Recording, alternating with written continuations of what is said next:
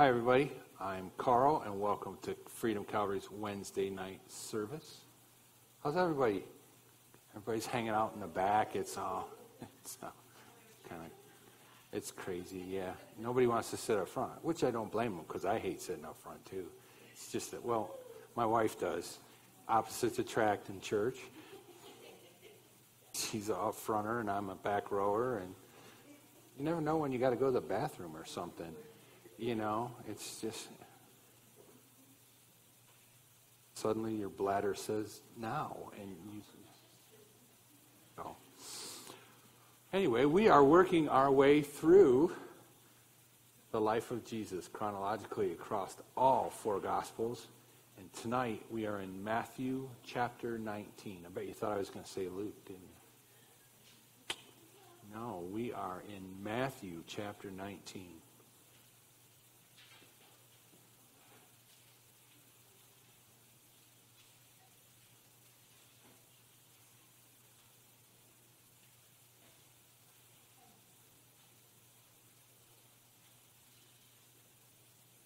All right, we're going to start in verse 1. Now it came to pass when Jesus had finished these sayings that he departed from Galilee and came to the region of Judea beyond the Jordan. And great multitudes followed him, and he healed them there. The Pharisees also came to him, testing him, and saying to him, "Is it lawful for a man to divorce his wife for just any reason?" And he answered and said to them, "Have you not read that he who made them at the beginning made them male and female, and said, 'For this reason a man shall leave his father and mother and be joined to his wife, and the two shall become one flesh'? So then, they are no longer two but one flesh. Therefore, what God has joined together, let no man separate." They said to him, "Why then did Moses command to give a certificate of divorce and to put her away?" He said to them, "Moses, because of the hardness of your hearts, permitted you to divorce your wives. But from the beginning it was not so. And I say to you, whoever divorces his wife except for sexual immorality and marries another commits adultery. And whoever marries her who is divorced commits adultery." His disciples said to him, "If such is the case of the man with his wife, is it better not to marry?" But he said to them, "All cannot accept this saying, but only those to whom it has been given.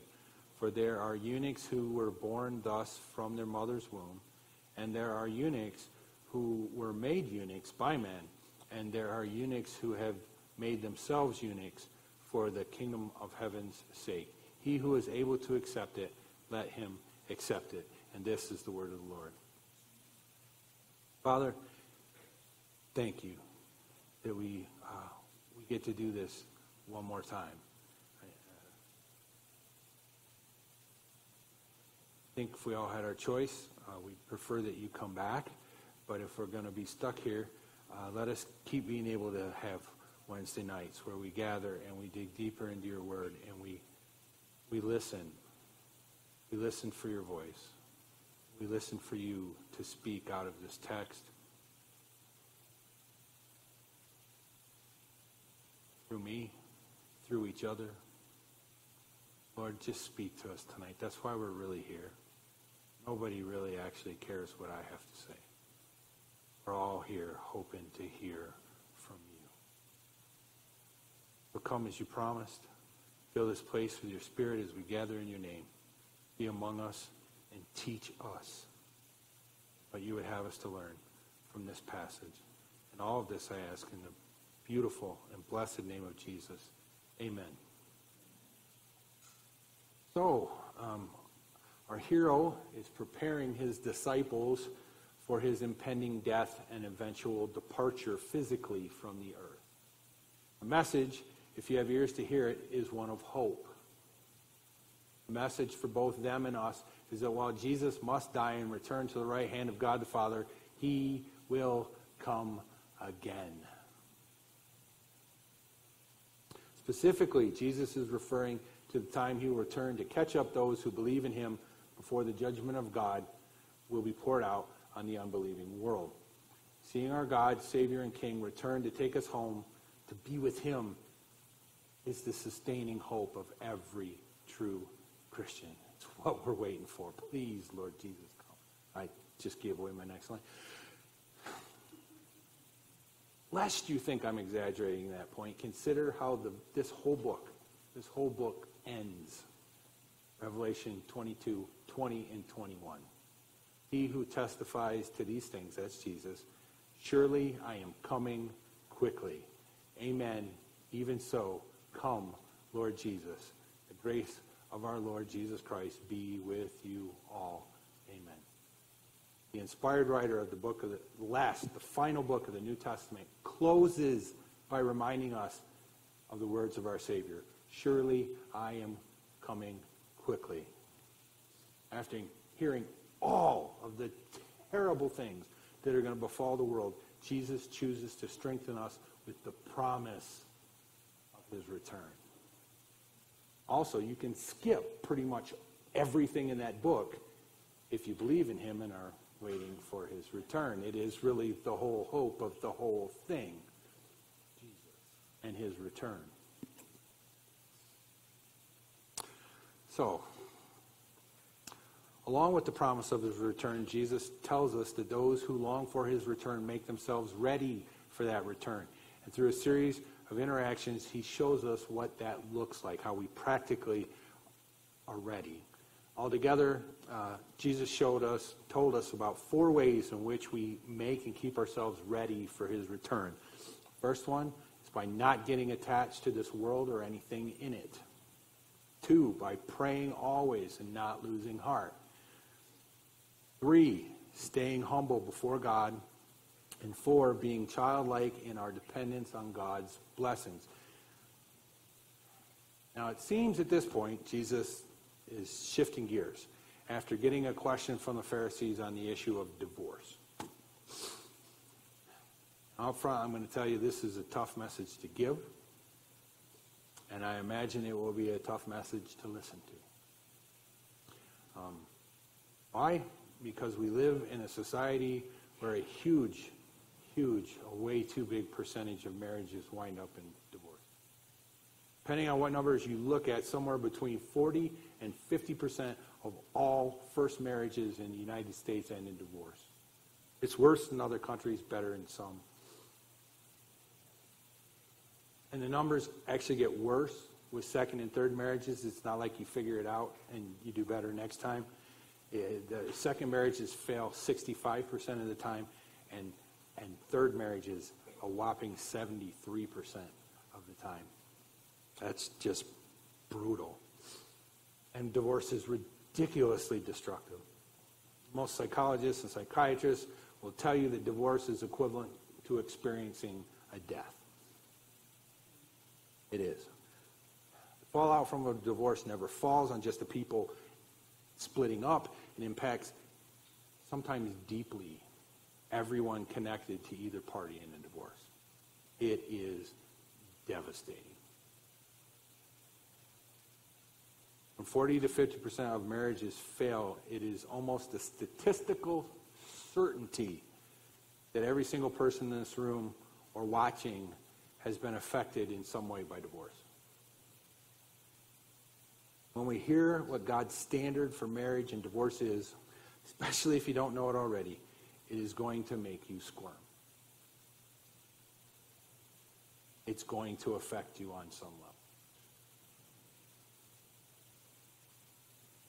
Now, by my count, this is the 3rd time Jesus has talked about or taught on divorce. The first was during the Sermon on the Mount, which was early in his ministry, and now in the waning days of his ministry, he's commented on it twice. The second time was in Luke 16, just before the story of Lazarus and the rich man, and now here we have number 3.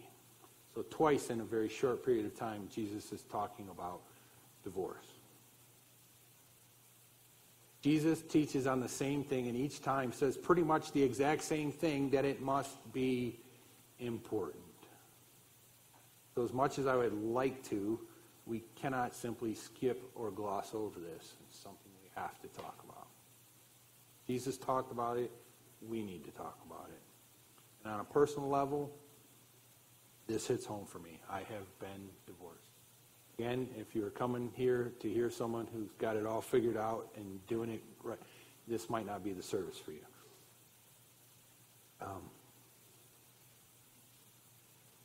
Sitting up here and teaching this hurts and I feel ridiculously hypocritical doing it. Which is actually the case most weeks on pretty much everything I teach on. And so this week's it's a bit more obvious and thus more glaring and embarrassing than most weeks. Most weeks your sin is, hidden in private, and this one's right out there and everybody can see it and know about it. And so this is tough.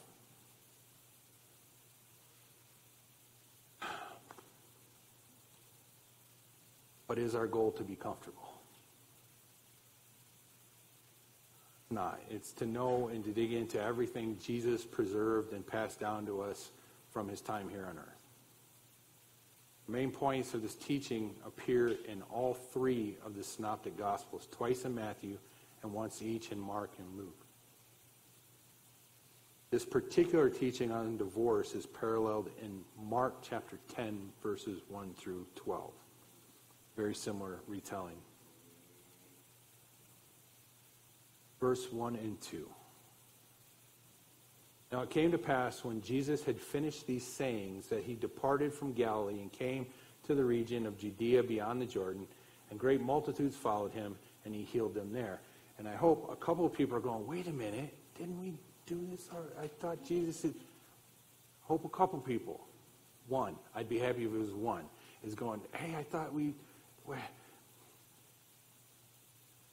Jesus leaving Galilee is something we looked at in the past. We've covered this already. Matthew and Mark's gospel accounts do not cover the initial period Jesus spent in the area of Perea beyond the Jordan River.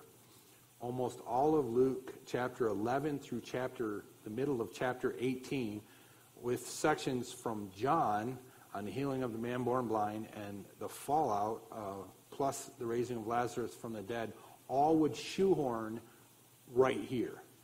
Like everything we've covered for maybe the last 10 or 12 weeks would fit right here. If it was in Matthew and Mark's gospel.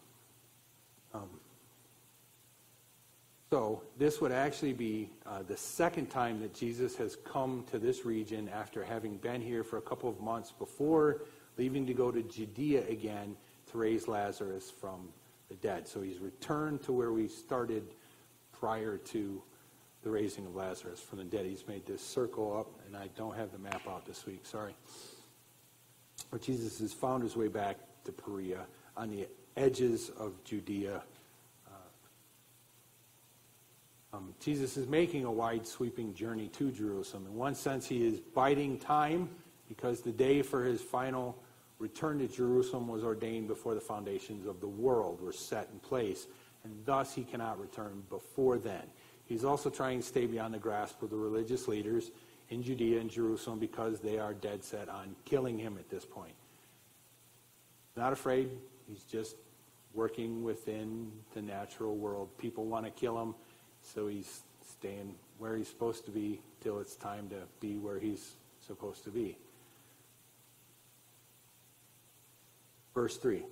The Pharisees also came to him, testing him, saying to him, is it lawful for a man to divorce his wife for just any reason? So some Pharisees have approached Jesus with a question. And notice they are not pure of heart. They're not coming seeking instruction or enlightenment. They're here to test him. Text tells us they come to test him, which you should read as trip him up. They're here to try and find something to accuse him over. Forcing him, they want to do this by forcing him to take sides in a controversy. Once they've done that, once he's taken a side, the Pharisees can whipsaw Jesus' opinion one side against the other in their never-ending quest to discredit and destroy him in the eyes of the people. So what is the controversy they're trying to get Jesus in the middle of? The controversy is over the application of the commands concerning divorce that are given by Moses in Deuteronomy chapter 24. Verse 1 indicates that a man may divorce his wife if he finds some uncleanness in her. Now, there are two major schools of thought within the Pharisee sect. They're kind of like subsects of the sect of Phariseeism. The subsects were centered around the teachings of two teachers who had competing schools which provided religious training for up-and-coming Pharisees. One was the Shammai school, and the other was the Hillel school. Hillel just rolls off a lot better than Shammai. The controversy arose in the interpretation of the word uncleanness. The Shammai school taught that uncleanness meant adultery or some form of sexual immorality. Thus, the only reason for which one could divorce his wife was if she cheated on him or participated in some other sexually immoral act. That's their opinion. The Hillel school taught that uncleanness meant pretty much just about anything. And I do mean almost anything. Anything that you could find displeasing about your life, which meant you could divorce your wife for pretty much anything. And they did. If your wife put on a few pounds, that's an uncleanness. She can go. If you don't like what she does, the way she dresses or wears her hair, that's an uncleanness. She's gone. If she talks badly about you to others, that's an uncleanness. She's gone. If she talks badly about your mama, she can go. If she does not have dinner ready when you get home, if the house isn't clean, if she burns your dinner or puts too much salt on your kebabs, if she bears you daughters only and no sons, if she is barren and can't give you any children at all, that's an uncleanness. Even if you find someone that is prettier than her, that you would rather marry, then her holiness compared to your new girl would be an uncleanness, so you can divorce her. That's how ridiculous this has gotten. As you might imagine, this interpretation of the rule concerning divorce was rather popular among the men of the day. Basically, what the Hillel school had done, it was found a way to make adultery legal. Well, the Shammai school took the obviously more conservative originalist view of what uncleanness was. They did not condemn or excommunicate those who agreed with or practiced what Hillel taught. So while they theoretically disagreed with the Hillel school, in practice, they were okay with it. Now, the Pharisees were attempting to get Jesus to weigh in favor of one or the other of these competing interpretations of the law. If Jesus comes down on the side of the Shammai school, then he will instantly be unpopular with those who favor the liberal view of the Hillel school, which was, as we said, very popular among the menfolk. Back those days, you didn't lose half your stuff when you got divorced. You gave her a paper, and that was pretty much it. And she was out the door, so it was no skin off the man's nose. If Jesus comes down on the side of the Hillel school, then he isn't really a lover of the law. Everybody, which tells you, they all know that the Hillel school interpretation is wrong.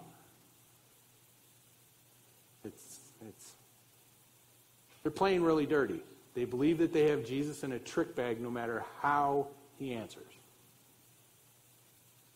And on a side note, with no-fault divorces being the law in all 50 states, now the United States of America has officially taken the side of the Hillel school when it comes to divorces.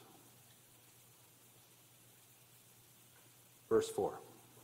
And he answered and said to them, have you not read that he who made them at the beginning made them male and female? Now, what the men confronting Jesus wanted him to do was to cite one of the two rabbis and thus come down on one side or the other. Hillel, Shammai. That's what leaders did back then. That's what rabbis did back then. They very seldomly taught, this is what I think, this is what God has revealed to me. Well, Rabbi Shmuel said 230 years ago in the Shemitah that that's all they did. They cited old dead guys. That was their authority. But Jesus doesn't do what they want. He never does.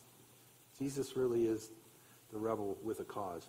He says, I'm going to set you straight on the whole thing because both of those guys are wrong. Both of them are wrong. And the have you not read was often used as an opening line when one rabbi wanted to dispute another's teaching, and it would have been heard as an insult, as if we haven't read the Torah. Really? No. Well, when you're spending all your time reading the Mishnah, how much time do you have for the Torah?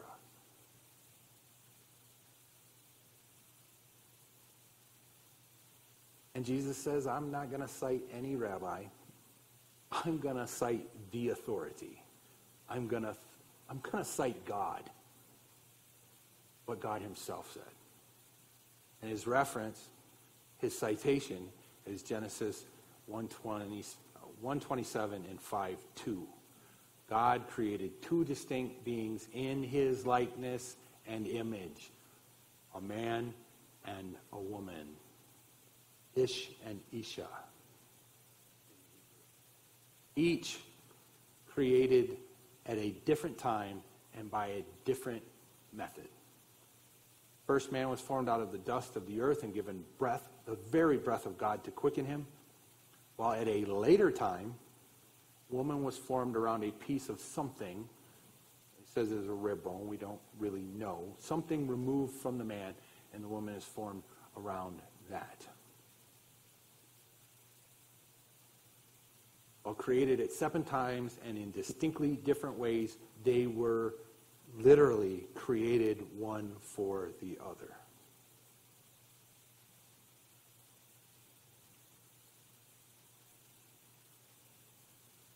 The ideal state in which men and women are to exist is in a partnership with the one whom God created for them as their complement and helpmate. That's the way we're designed. God has for each person designed and manufactured, so to speak, someone out there who is your complement.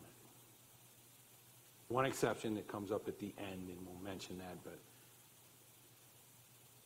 God actually creates people in matching pairs. And if you will wait upon him and follow his lead, then he will bring that person to you in his time, just like he did the first man and woman. Too many of us don't have the patience for that. We make dumb decisions. And then we get into situations, and I cannot tell you if the person you are with is the person God designed you to be with, but if you're with them, they are. They are now. That is God's design and plan. Men and women were by design designed to be together. Verses 5 and 6. And said, for this reason a man shall leave his father and mother and be joined to his wife, and the two shall become one flesh. So then, they are no longer two, but one flesh. Therefore, what God has joined together, let no man separate. Marriage was instituted by God. Sun, moon, stars, plants, trees, animals, man, woman, marriage. It's that old.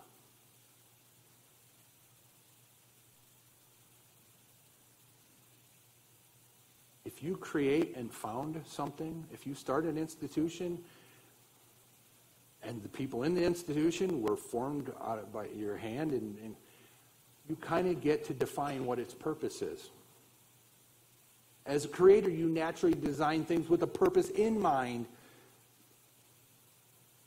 and you design and create to fill that design by design. So if your creation has a purpose and it is designed to fill that purpose, any attempt to make it do or function as something else or in any other way than it was designed and for the purpose for which it was designed, it will not work right. Knives are not meant to be used as screwdrivers. If you do that, you will most likely wreck something. Eating soup with a fork simply doesn't work very well. An hour or two later, you might have some of the soup in your mouth, but it would work better with a spoon.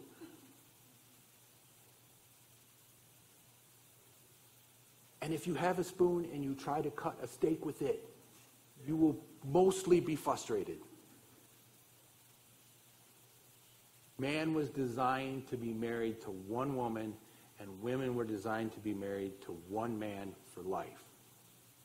That's the way God set it up. That is why Christians get upset when government or societal forces try to redefine marriage as something other than one man and one woman together for life. We believe marriage is not a human institution as the secular world would have you to believe. It is a holy institution created by God, and any attempt to define it any other way than the way God defines it is an affront to God himself. So, of course, we get a little touchy about it. You're basically saying what God said is a lie, or you are dismissing God as the ultimate authority and setting yourself up as an authority over something he clearly designed. In doing that, trying to take charge over something that belongs to God has never, ever worked out well for anyone. And if you look at the world around us, you can see the fruit of that rejection of God's plan everywhere. Much of our world's trouble is a direct result of the redefinition and destruction of marriages and families.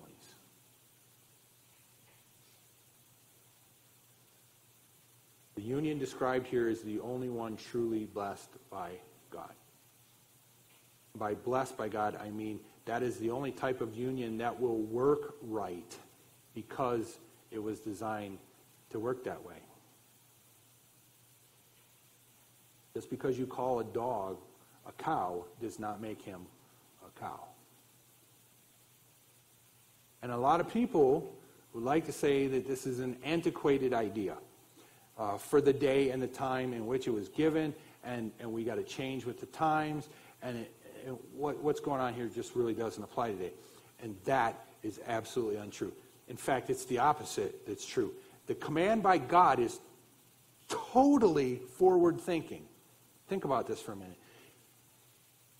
It was totally given for the future. It had to be. Think about it. Adam and Eve had no parents to go back to. They had no parents to actually leave. They were created and not born. And there was no one else for them to marry except each other. This actually could not and did not really apply to them. It was for the future.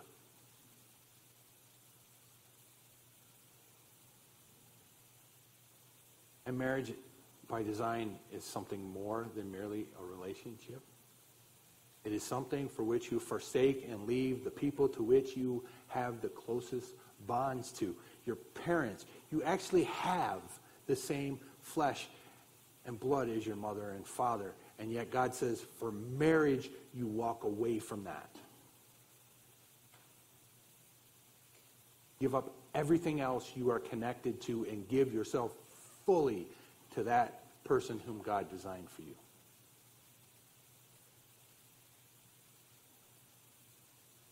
And in doing that, two separate people made in different ways at different times become one flesh. In God's eyes, one being. Marriage is something God designed and God brings together, and no man has the right to break it apart. Marriage is not first a covenant between men and women. It's first the covenant between the man and God and the woman and God. And then it's a covenant between the man and the woman. It's that relationship to God and that submission to God and recognizing that God made you both and brought you together that is the glue that keeps the bond between husband and wife together. And no one has the right or authority to undo what God has done.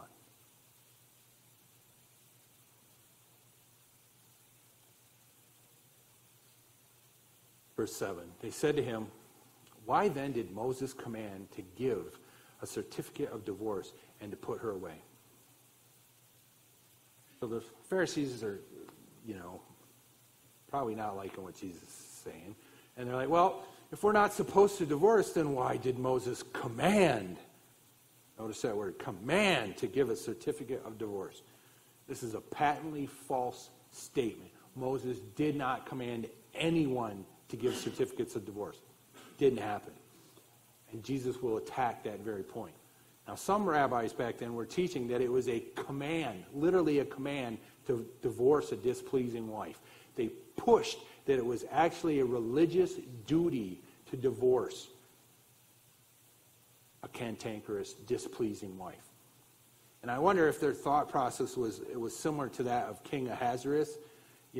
Queen Vashti wouldn't show up, and it made him look bad in front of everybody else. And they're like, yeah, but she's kind of cute, and I'd like to keep her around. And the rest of the guys are going, no, because all the women are going to hear that they can get away with that, so you need to put this down now.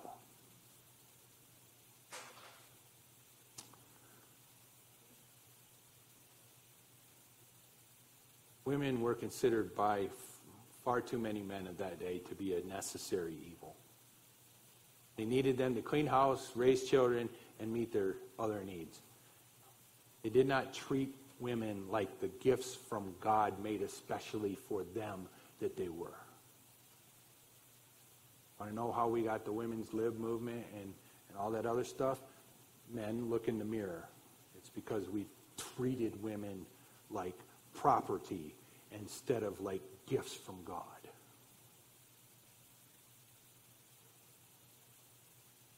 Verse 8. He said to them, Moses, because of the hardness of your hearts, permitted you to divorce your wives, but from the beginning it was not so. So to see this, I want you to actually go back. Everybody open your Bibles to Deuteronomy chapter 24. I want you to see the very verse from which this controversy arises. And realize that in Deuteronomy, Moses is reiterating what God has said. It's the retelling of the law just before his death. And he says in verse 1, when a man takes a wife and marries her, and it happens that she finds no favor in his eyes because he has found some uncleanness in her, and he writes her a certificate of divorce, puts it in her hand, and sends her out of her house. Notice how it starts. It starts with when this happens. This is how you handle it. This is not in any way, shape, or form a command. Divorce is not the heart of God. The problem is that it is already going on. So what God is doing is putting limits on it. He's saying, I don't approve of it, but if you're going to do it, these are the limits. The law of Moses, in some cases, is not God's perfect will. What God is trying to do is limit what man is doing. And he has done it in such a way, if you really look at it, if you really look at both these examples, I'm going to give this one and the other one, the way he does it really reveals his heart, his true heart about the subject and what he wants you to do. This is also what he did with slavery. God is not for slavery. Period, paragraph, end of story. God is against slavery. He always was and always will be. But slavery was going on already. God put limits on it. In fact, he made it so onerous that there was almost no value in it. If you had a slave, you had to let him go every 7 years. So you put all that time and effort into it. It probably takes a couple years to get them straightened out, and then they're working good, and then you got to let them go. And often it wasn't like you went out and grabbed someone off the street and made him your slave. It was because they owed you money. So they basically sold themselves to you, and okay, I'll be your slave, and then. So that's going to really, you only got 7 years to get your money out of them. And you had to do really nice things for them when you let them go. I mean, it became actually, by design, a money-losing proposition. Not only was God putting limits on it, he was trying to wean the people off of those practices that he found displeasure, that were wrong. God is doing the same thing here, making the limits on divorce so narrow that there was very few cases where it would actually apply.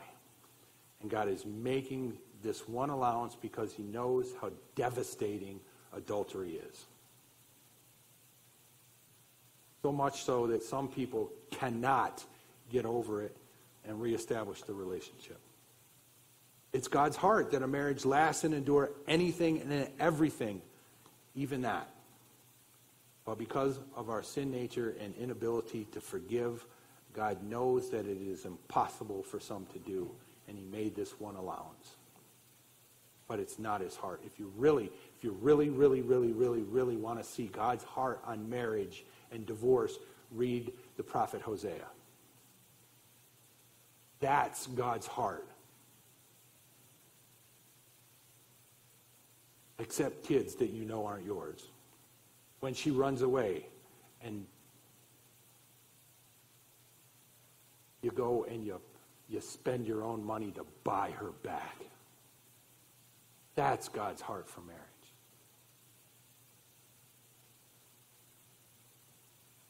Verse 9, and I say to you, whoever divorces his wife except for sexual immorality and marries another commits adultery. And whoever marries her who is divorced commits adultery. Here, this is the simple standard. Divorce is only allowed when there is sexual immorality. That's the standard. That's God's standard, period.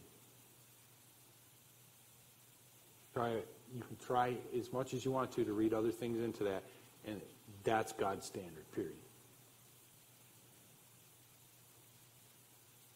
Anyone who divorces for any other reason and moves on to another spouse is in fact committing adultery.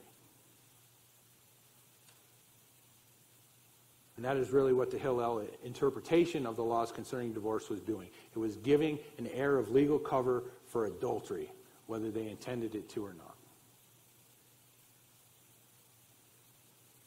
Now we do have to add one caveat here to this because the Bible does. The first epistle of Paul to the church in Corinth tells us that there is one other situation in New Testament times in which, if a divorce occurs, the party left is allowed to move on with their lives with no guilt. 1 Corinthians 7:15 tells us that if two non-believers are married and one converts to Christianity and the one who didn't convert decides to leave over them following Jesus, then the one who gets left, the believer who's left over their faith, is free to move on.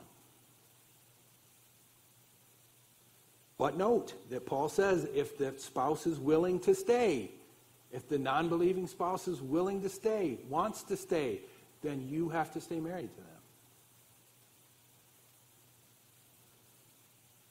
So according to the Bible, there are two and only two conditions under which divorces are allowed, and those who divorce can move on.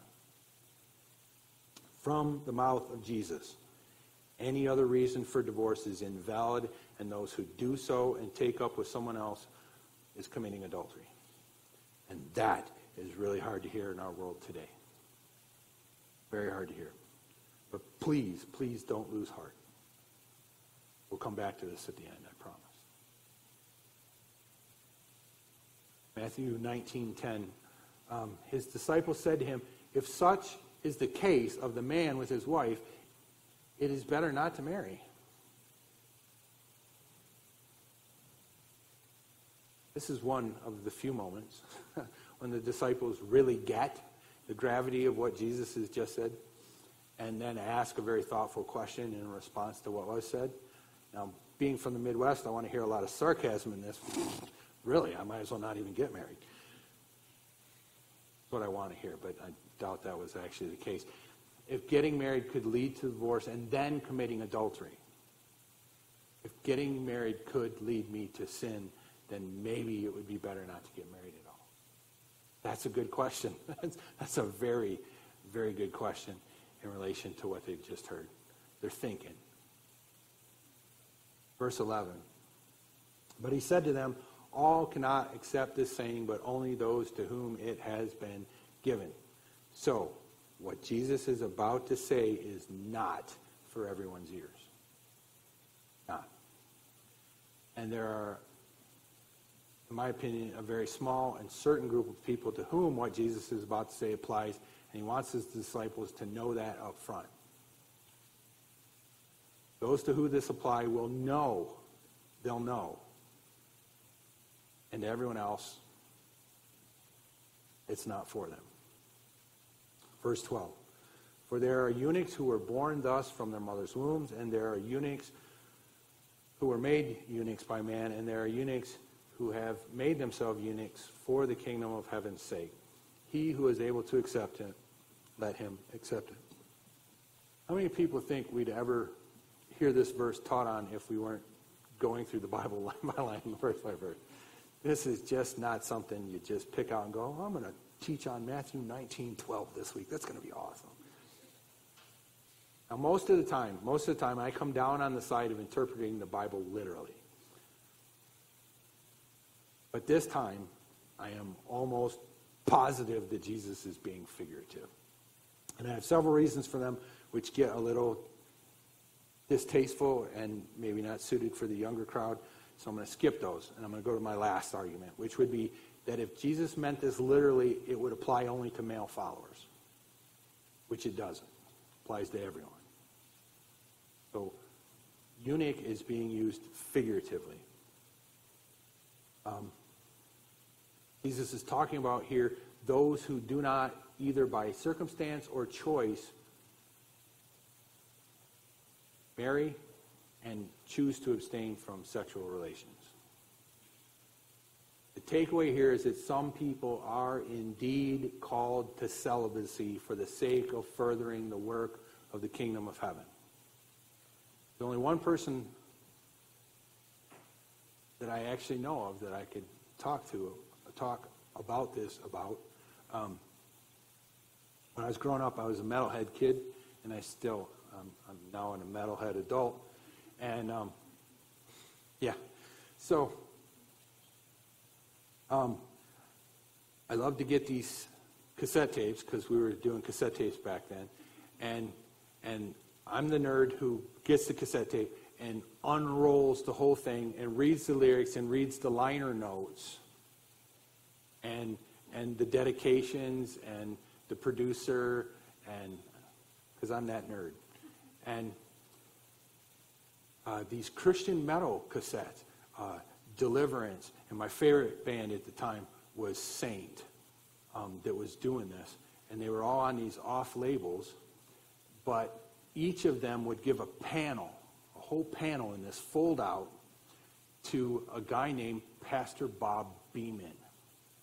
And he founded Sanctuary Church in California. I don't know the exact city. I think it was somewhere in Orange County. But he founded Sanctuary, and his outreach was to metal kids. The guys from Stryper at various times were musical directors in this church.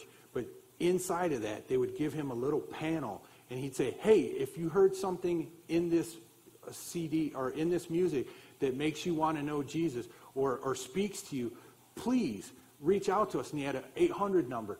and people could call in and hear about Jesus and get talked to and have the gospel shared with them. And this was in all these cassette tapes and record labels. He's now doing a homeless ministry in Nashville.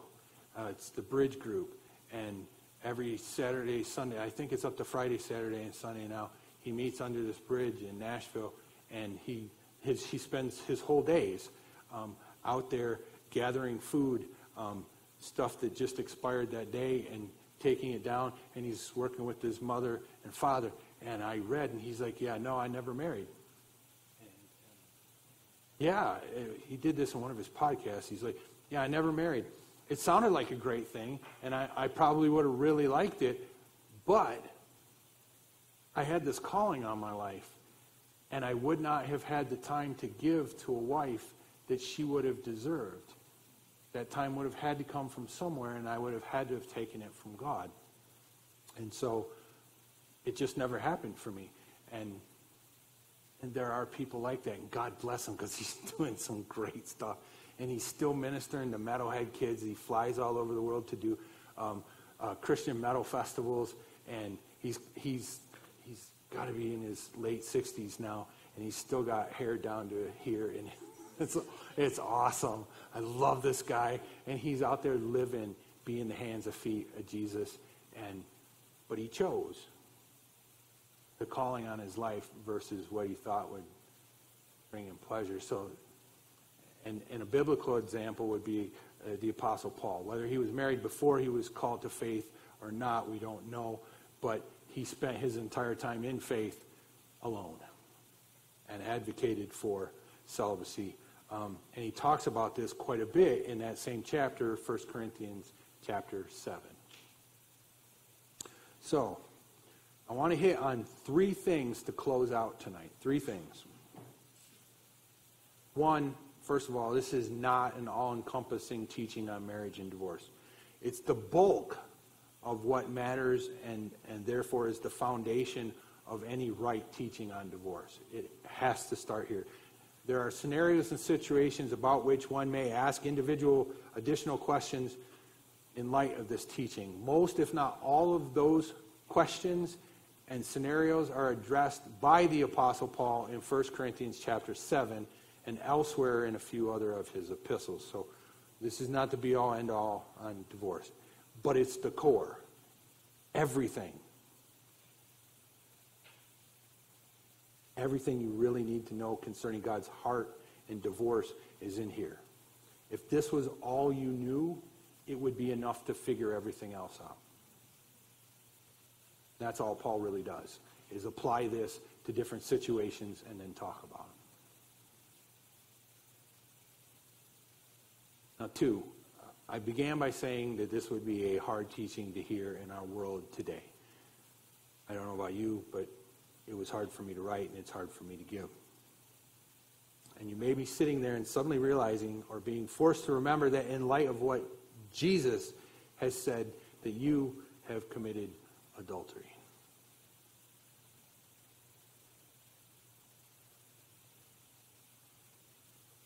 And in some level, it's ripping your heart out of your chest. And frankly, that's a good reaction to sin.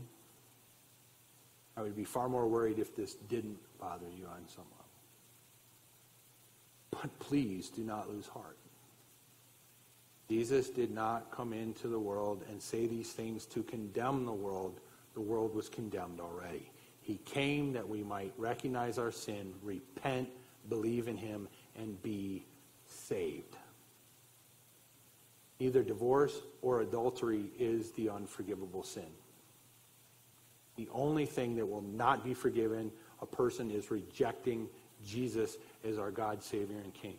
If you're guilty of this, then know that Jesus died for this sin just like every other sin you or I have committed.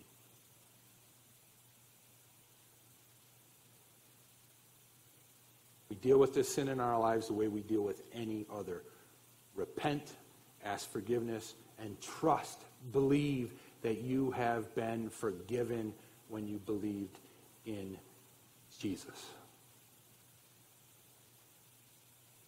Feeling some level of guilt or remorse over this is a good thing, but stewing on it and letting it paralyze you or cause you to doubt your salvation is not good.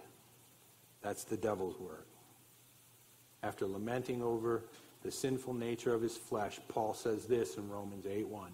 There is therefore now no condemnation to those who are in Christ Jesus. We are forgiven of our sin, all of it, even this, even a sin Jesus calls out by name 3 times in his ministry, when we repent of it and follow him. So don't lose heart if you're guilty, repent, follow Jesus, and rejoice that you have been forgiven.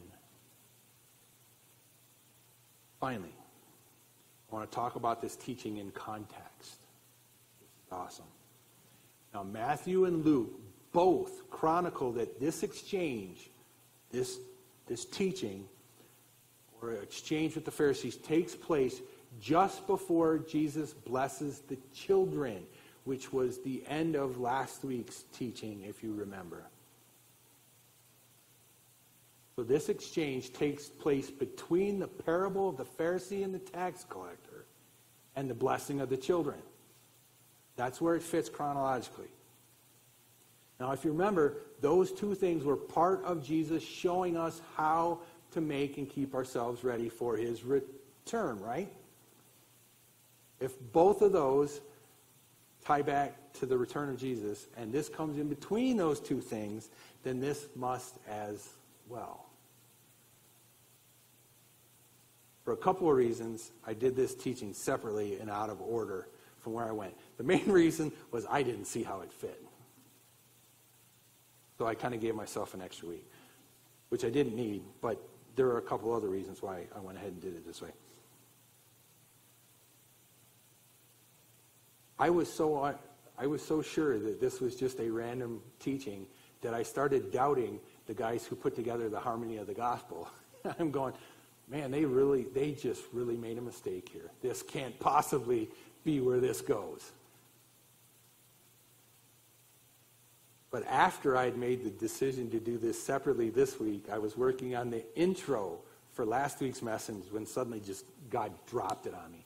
I think Heather was around at that moment. There was a lot of screaming involved.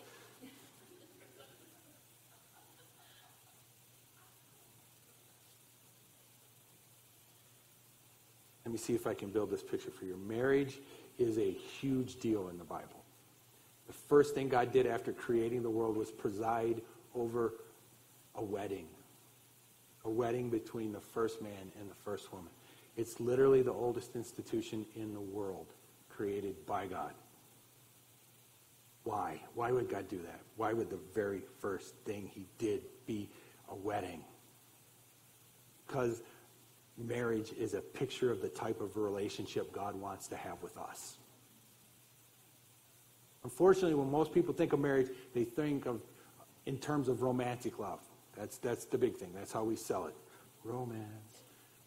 Which I say is unfortunate because in the big picture, it's such a small part of the marital relationship. If that's all you got, you really don't have anything. That's all you got is romance. You don't got much. And so many people focus on that and get married because of romance, and then 2 years later, 5 years later, 10 years later, it's gone. The romance is a really small part. At the core of a good marriage is letting go of self and a dedication to the well-being of the other person, which leads to a deep and abiding friendship, emotional connection, interdependence, and self-sacrifice. Marriage works the very best when each party is committed to loving and giving themselves on every single level to the other person. That's how it works best. She's giving her all to him. He's giving his all to her. Each living for the joy and the pleasure of the other. I'm living for her pleasure and she's living for mine. Everybody's needs get met. You take your joy in the well-being and happiness of the other person and dedicate yourself to bringing them joy, and the other person doing the same thing. It's the stuff that dreams are made of. And that really is, at its heart, the essence of what agape love is. Self-sacrificing love. And that is exactly the type of relationship God wants to have with each of us. That intimate, that personal. And has anyone given themselves completely more than God has given himself to each one of us? And he presents himself to us for just such a relationship in the person of Jesus Christ.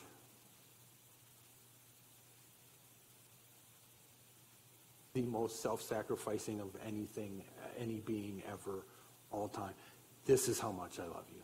This is what I'm willing to do for you.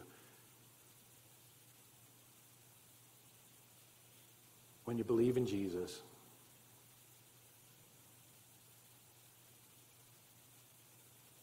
it's a betrothal.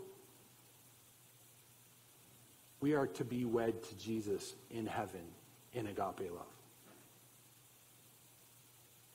So this believing in Jesus, this following Jesus, is really a betrothal. And the Bible tells us that we're sealed, and it's a promise. A betrothal is a promise, isn't it?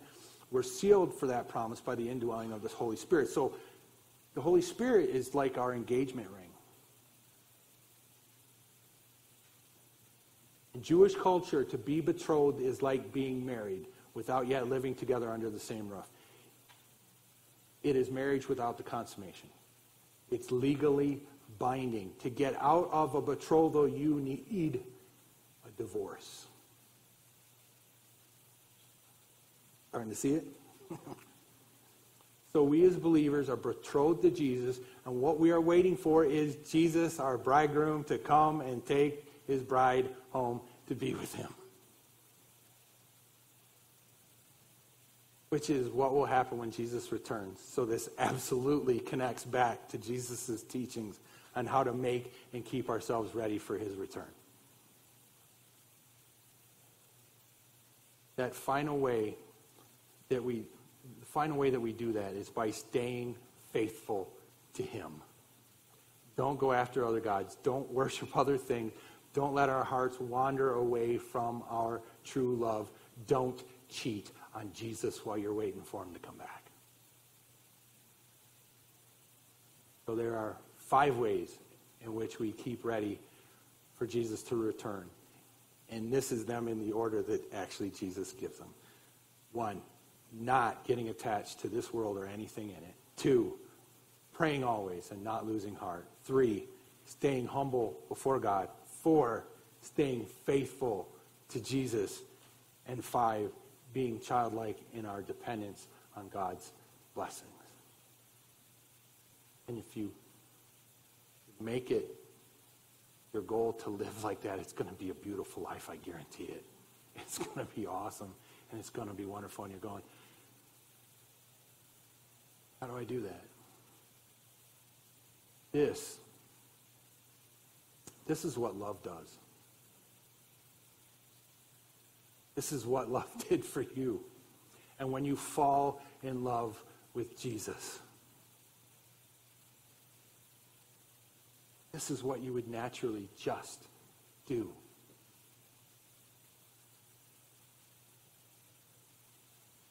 What we're being called to do, people, is to fall in love with Jesus. And like every other relationship, it takes some maintenance. Sometimes you got to remember how beautiful he is, and sometimes you got to really remember all that he's done for you and how this ridiculous, stupid amount that he loves you. You practice it. You think about it. You dwell on it. You rehearse it in your mind. And you remember, and you remember, and you let that love that he's poured out for you well up out of you And that's how you live this life. The love of Jesus in us, flowing back out of us to him. It's beautiful. It's amazing to see all these different teachings, and Jesus is consistently going, no, see it for more. See it for something bigger. And I'd be willing to bet the disciples did not get it at the time until that Holy Spirit came upon them and showed them. And now they got it. And now we get to see it. And it's awesome. Love it when God just drops stuff on us like this.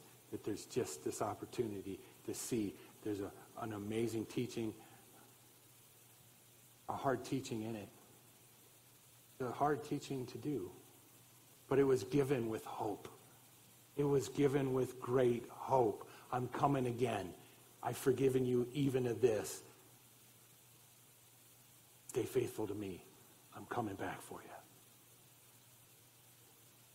Father, we thank you so much for the love that you poured out for us. Lord, let us really be filled with that love. Let us really, really take that into our minds and our souls and our hearts. Let us really, really see that and see it as the source of all the power that we need to do what you've called us to do. And it's nothing onerous. It's nothing that we would balk at. It's what we would do out of love. None of it is anything that you haven't already done for us 1,000,000 times over. Lord, let us fall deeper in love with you today. And Lord, if there's anyone out there that hasn't yet seen your beauty and fallen madly in love with you because you love them first so much, may tonight be that night. May they cry out, may they call out, ask for the forgiveness you offer, all the wonderful promises that come with forgiveness. We love you. We thank you for this time together and ask you to go with us safely, to take us home.